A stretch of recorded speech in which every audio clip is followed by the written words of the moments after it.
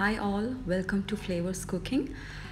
ഇന്ന് നമ്മൾ ഇവിടെ ഉണ്ടാക്കാൻ പോകുന്നത് തലശ്ശേരി സ്റ്റൈൽ ബീഫ് ബിരിയാണിയാണ്. ഇത് ആക്ച്വലി എല്ലാവർക്കും ഇഷ്ടപ്പെടുന്ന ഒരു ഡിഷാണ്. നല്ല മൈൽഡ്ലി ഫ്ലേവേർഡ് ബിരിയാണിയാണിത്. ഓക്കെ, നമുക്കിത് വളരെ എളുപ്പത്തിൽ വീട്ടിൽ തന്നെ ഉണ്ടാക്കിയെടുക്കാം. So let's start cooking. First step നമ്മൾ ഗാർണിഷിങ്ങിന് യൂസ് ചെയ്യുന്ന ഐറ്റംസ് ഫ്രൈ ചെയ്യലാണ്. അപ്പോൾ അതിനായിട്ട് നമുക്കൊരു പാൻ അല്ലെങ്കിൽ ഒരു പോട്ട് എടുക്കാം. അതിൽ 2 ടേബിൾ സ്പൂൺ സൺഫ്ലവർ ഓയിൽ ഒഴിച്ചിട്ട് ഇതിലേക്ക് കാഷ്നട്ട്സ് ഇട്ട് കൊടുക്കുക. ഒരു കൈയളവിലുള്ള കാഷ്യൂസ് മതിയാവും. ഒരുപാട് കരിഞ്ഞു പോകരുത്. എല്ലാ ഐറ്റംസും ഒരു ഗോൾഡൻ ബ്രൗൺ ആകുമ്പോൾ നമ്മൾ കോരി മാറ്റി വെക്കണം.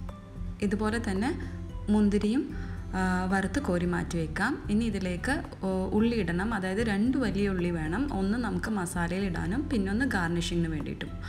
ഉള്ളി ഒരുപാട് കരിഞ്ഞു പോകാതെ സൂക്ഷിക്കണം. കറക്റ്റ് ഒരു ലൈറ്റ് ബ്രൗണിഷ് ഷെയ്ഡ് ആകുമ്പോൾ അത് കോരി മാറ്റി വെക്കണം. ഇനി മസാലയ്ക്ക് വേണ്ടി സെയിം പാനിൽ തന്നെ നമുക്ക് ഒരു വലിയ ഉള്ളി അരിഞ്ഞത് ഇട്ട് കൊടുക്കാം. അത് ഒരുപാട് ബ്രൗൺ ആവേണ്ട ആവശ്യമില്ല. ഒരു ട്രാൻസ്പെറൻ്റ് ആവുന്നത് വരെ വഴറ്റിയാൽ മതി. ഉള്ളി വഴറ്റുന്ന സമയത്ത് കുറച്ച് അതിൻ്റെ കൂടെ ഉപ്പ് കൂടി ഇട്ട് കൊടുക്കണം. അപ്പോൾ അത് നന്നായിട്ട് വേഗം നമുക്ക് വഴറ്റിയെടുക്കാൻ പറ്റും. ഉള്ളിയുടെ കളർ ഒന്ന് ചേഞ്ച് ആയി കിട്ടിയാൽ മതി. അതുവരെ മാത്രം ഉള്ളി വഴറ്റിയാൽ മതിയാവും. ഇനി ഇതിലേക്ക് വേണ്ടത് ഇഞ്ചി, വെളുത്തുള്ളി, പച്ചമുളക് ചതച്ചതാണ്. സെപ്പറേറ്റ് ആയിട്ട് വേണമെങ്കിൽ ചതയ്ക്കാം. പക്ഷെ നമുക്കിത് ഒരുപാട് ക്വാണ്ടിറ്റി ഇല്ലാത്തത് കൊണ്ട് കുറച്ചല്ലേ ഉണ്ടാക്കുന്നുള്ളൂ. അതുകൊണ്ട് എല്ലാം ഒന്നിച്ച് ചതച്ചൊന്ന് മാത്രം. പച്ചമണം മാറുന്നത് വരെ ഇത് വഴറ്റി കൊടുക്കാം. ഇനി 1 ടീസ്പൂൺ ബിരിയാണി ഗരം മസാല ഇട്ട് കൊടുത്തിട്ട് നന്നായിട്ട് വഴറ്റിയെടുക്കണം. അതിനുശേഷം നമുക്ക് ഇതിലേക്ക് തക്കാളി ഇട്ട് കൊടുക്കാം. തക്കാളി ഒരു വലിയ തക്കാളി ഇടാം, അല്ലെങ്കിൽ 2 ചെറുതാണെങ്കിൽ 2 ചെറിയ തക്കാളി ഇട്ട് കൊടുത്തിട്ട് നന്നായി വഴറ്റിയെടുക്കണം. അത് തക്കാളിയൊക്കെ നന്നായി സോഫ്റ്റ് ആവുന്നത് വരെ വഴറ്റണം. ഇനി നമുക്കിതിലേക്ക് നമ്മൾ കഴുകി വെച്ച് ബീഫ് ഇട്ട് കൊടുക്കാം. ഒരു 1/2 കിലോ ബീഫാണ് ഞാനിവിടെ എടുക്കുന്നത്. കാരണം 1/2 കിലോ റൈസാണ് വെക്കാൻ പോകുന്നത്.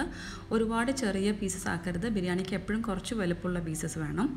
ഈ ബീഫിനോടൊപ്പം തന്നെ നമ്മൾ ആദ്യം വറുത്ത് കോരി മാറ്റി വെച്ചിരുന്നില്ലേ ഓണിയൻ, ഉള്ളി, അത് ഇതിലേക്ക് ഇട്ട് കൊടുക്കണം. പ്ലസ് നമ്മളിതിൻ്റെ കൂടെ ബീഫിന് ആവശ്യമായ ഉപ്പ് കൂടി ഇട്ട് നന്നായി ഇളക്കി യോജിപ്പിച്ച ശേഷം വേവിക്കാം.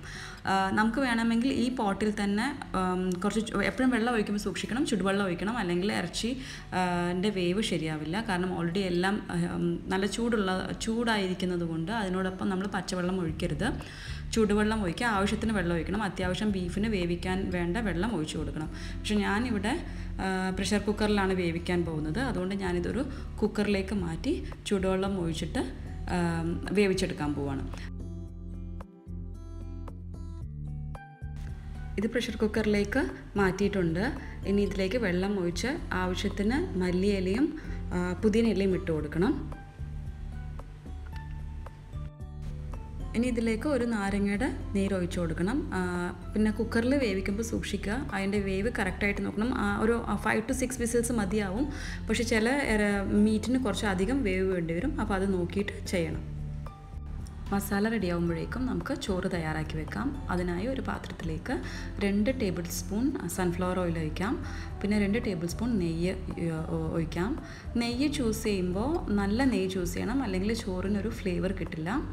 ഇനി ഇതിലേക്ക് ഒരു പട്ടട ഇല, ഒരു ചെറിയ ജാതിപത്രി, ഒരു സ്റ്റാർ അനീസ് ഇട്ട് കൊടുക്കണം. പിന്നെ ഒരു ചെറിയ കഷ്ണം പട്ട, 3 ഏലക്കായ, ഇനി 3 ഗ്രാമ്പൂ കൂടി ഇട്ട് കൊടുക്കണം. നമ്മൾ മസാലാസ് എപ്പോഴും ഒരുപാട് ഇടരുത്. അപ്പോൾ ചോറിനൊരു സ്ട്രോങ് ഫ്ലേവർ ആയിരിക്കും. അത് നമുക്ക് കഴിക്കുമ്പോൾ ടേസ്റ്റ് ഉണ്ടാവില്ല. ഇനി ഇതിലേക്ക് നമുക്ക് ചെറിയുള്ളി ഒരു 4 ചെറിയുള്ളി നീളത്തിൽ അരിഞ്ഞത് ഇട്ട് കൊടുക്കാം. നല്ലൊരു ഫ്ലേവർ ആയിരിക്കും. വലിയുള്ളിയേക്കാളും നല്ലത് ചെറിയുള്ളി ഇടുന്നതാണ്. ചെറിയുള്ളി ഇട്ട ശേഷം നമുക്ക് ഒരു 1/2 ടീസ്പൂൺ വലിയ ജീരകം ഇട്ട് കൊടുക്കാം. അതാകുമ്പോൾ അത് കരിയാതെ കിട്ടും. അതിന് മുമ്പ് ഇടുമ്പോൾ ചിലപ്പോൾ അത് കരിഞ്ഞു പോകും. ഇനി കുറച്ച് കറിവേപ്പില ഇട്ട് കൊടുക്കാം. ഒരു 8 or 10 കറിവേപ്പില ഇട്ടാൽ മതിയാവും. ഇനി നന്നായി വഴറ്റണം. ഒരുപാട് വഴറ്റി ബ്രൗൺ ആക്കരുത്. അപ്പോൾ ചോറിൻ്റെ കളർ ഒരു ബ്രൗണിഷ് ഷെയ്ഡാവും, കാണാൻ ഭംഗി ഉണ്ടാവില്ല. വൈറ്റായിട്ട് ചോറ് കിട്ടണമെന്നുണ്ടെങ്കിൽ ഉള്ളി ഒരുപാട് മൊരിഞ്ഞു പോകരുത്. ഇനി റൈസ് ഇടണം. റൈസ് ഞാൻ 1/2 കിലോ വയനാടൻ കൈമ റൈസാണ് എടുത്തിട്ടുള്ളത്. അത് കഴുകി ഒരു 30 മിനിറ്റോളം സോക്ക് ചെയ്ത് വെച്ച റൈസാണ്. വെള്ളം മാറ്റി റൈസ് ഇതിലേക്ക് ഇട്ട് കൊടുക്കാം. റൈസ് ഒന്ന് വറുത്താം, ഒരുപാട് വറുക്കണ്ട, കുറച്ച് നേരം ഒരു ആ ഒരു സൗണ്ട്, നമുക്കൊരു സൗണ്ട് കേൾക്കാൻ പറ്റും ആ വറുത്തതിൻ്റെ. അപ്പോൾ ഈ വറുക്കുന്നത് നമുക്ക് സ്റ്റോപ്പ് ചെയ്തിട്ട് അതിലേക്ക് വെള്ളം ഒഴിക്കണം. വെള്ളം ഒഴിക്കുമ്പോൾ എപ്പോഴും നമ്മൾ അരി എടുക്കുമ്പോൾ മെഷർ ചെയ്ത ഗ്ലാസ്സോ അല്ലെങ്കിൽ കപ്പോ ഉണ്ടെങ്കിൽ ആ സെയിം മെഷർമെൻറ്റിൻ്റെ തന്നെ വെള്ളം എടുക്കണം. ഒരു കപ്പിന് 1.5 കപ്പ് അളവ് വെള്ളമാണ് എടുക്കേണ്ടത്. ഒരിക്കലും പച്ചവെള്ളം ഒഴിക്കരുത്, ചുടുവെള്ളം വേണം ഒഴിച്ചു കൊടുക്കാൻ. ഇനി അതിലേക്ക് ഉപ്പിടണം. ഉപ്പിടുമ്പോൾ എപ്പോഴും ഉപ്പിൻ്റെ ടേസ്റ്റ് കുറച്ച് വെള്ളത്തിൽ കൂടുതലായിരിക്കണം, അപ്പോൾ മാത്രമേ റൈസിൻ്റെ അളവിന് കറക്റ്റ് ആവുള്ളൂ. ഫസ്റ്റ് 2 മിനിറ്റ്സ് നമുക്ക് ഹൈ ഫ്ലെയിമിൽ കുക്ക് ചെയ്യണം. അതിനുശേഷം ലോ ഫ്ലെയിമിൽ ഒരു 20 മിനിറ്റ്സ് കുക്ക് ചെയ്യണം. ഇപ്പം നമ്മുടെ റൈസ് 80% കുക്കായിട്ടുണ്ട്. ഇനി നമുക്ക് ദമ്മ് സെറ്റാക്കാം. ഇതിനായിട്ട് നമുക്കൊരു പഴയ ദോശക്കല്ല് വെച്ചിട്ട് ചെറിയ ലോ ഫ്ലെയിമിൽ വെച്ച ശേഷം നമ്മുടെ ദമ്മ റൈസ് സെറ്റ് ചെയ്യാനുള്ള പാത്രം വെക്കാം. നമ്മളെല്ലാം സെറ്റ് ചെയ്ത് വരുമ്പോഴേക്കും ദോശക്കല്ലിലേക്ക് ചൂട് കിട്ടിക്കാണും. മസാല ഒരിക്കലും ഒരുപാട് ഡ്രൈ ആവരുത്, കുറച്ച് വെള്ളം വേണം. ബിക്കോസ് നമ്മുടെ റൈസ് 80% കുക്കായിട്ടുള്ളൂ, ബാക്കി 20% നമ്മുടെ ഈ മസാലയുടെ വെള്ളത്തിൽ നിന്നാണ് കുക്കാവുക. മസാലയിലേക്ക് കുറച്ച് പുതിനയും മല്ലിയില ഇട്ട ശേഷം ഫസ്റ്റ് ലെയർ ചോറ് നമുക്ക് ഇട്ട് കൊടുക്കാം. ചോറ് ഒരുപാട് ടൈറ്റായിട്ട് ഇടരുത്, മസാല കവർ ചെയ്യാൻ പാകത്തിൽ ഫസ്റ്റ് ലെയർ ഇടാം. ഫസ്റ്റ് ലെയർ ചോറിട്ട ശേഷം അതിൻ്റെ മുകളിലേക്ക് കാഷ്നട്ട്സും നമ്മുടെ മുന്തിരിയും ഓണിയൻസും ഇട്ട് കൊടുക്കാം.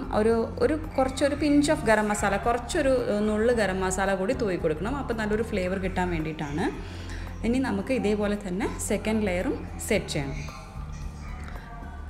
അരി ഇടുമ്പോൾ അതിന് ഞാൻ നേരത്തെ പറഞ്ഞ പോലെ ചോറ് ഒരുപാട് ടൈറ്റായിട്ട് ഇങ്ങനെ അമർത്തരുത്, ജസ്റ്റ് ഇങ്ങനെ വെതറി കൊടുത്താൽ മാത്രം മതിയാവും. ഇനി നമുക്ക് ഇതിലേക്ക് ഗാർണിഷിങ് ഐറ്റംസ് ഇട്ട് കൊടുക്കാം. ഫസ്റ്റ് ലെയറിൽ ചെയ്ത പോലെ തന്നെ സെയിം എല്ലാ ഐറ്റംസും കുറച്ചുകൂടി അധികം ഇടാം, ബിക്കോസ് ഇത് നമ്മുടെ ഫസ്റ്റ് ലെയർ ആണല്ലോ, ടോപ്പ് ലെയർ ആണല്ലോ, അപ്പോൾ കുറച്ചുകൂടി ഇടാം. ഇതെല്ലാം ഇട്ട ശേഷം നമുക്ക് വേണമെങ്കിൽ കുറച്ച് നെയ്യ് മുകളിലിടാം. നിങ്ങൾ ഇഷ്ടപ്പെടുകയാണെങ്കിൽ മാത്രം കുറച്ചുകൂടി നെയ്യ് മുകളിലിട്ടിട്ട് ദമ്മിടാം. നമുക്ക് പഴയ രീതിയിലുള്ള ദമ്മിടാൻ പറ്റില്ല, അതുകൊണ്ട് ഞാനിവിടെ ഒരു അലുമിനിയം ഫോയിൽ പേപ്പർ വെച്ചിട്ട് നന്നായിട്ട് അതിൻ്റെ ലിഡ് ടൈറ്റായിട്ട് ക്ലോസ് ചെയ്ത് വെച്ചിട്ടുണ്ട്. ഒരു 20 മിനിറ്റ്സ് ദമ്മിൽ വെച്ചാൽ മതി, വെരി ലോ ഫ്ലെയിമിൽ വെക്കണം. അതിനുശേഷം ഫ്ലെയിം ഓഫ് ചെയ്ത് 10 to 15 മിനിറ്റ്സ് കഴിഞ്ഞ ശേഷം മാത്രം സെർവ് ചെയ്താൽ മതി. നമ്മുടെ ബിരിയാണി റെഡി ആയിട്ടുണ്ട്. ഇനി നമുക്കിത് വിളമ്പുന്ന പാത്രത്തിലേക്ക് മാറ്റാം. അപ്പോൾ എല്ലാവർക്കും ഇത് ഇഷ്ടപ്പെട്ട് കാണുമെന്ന് വിശ്വസിക്കുന്നു. Thank you so much.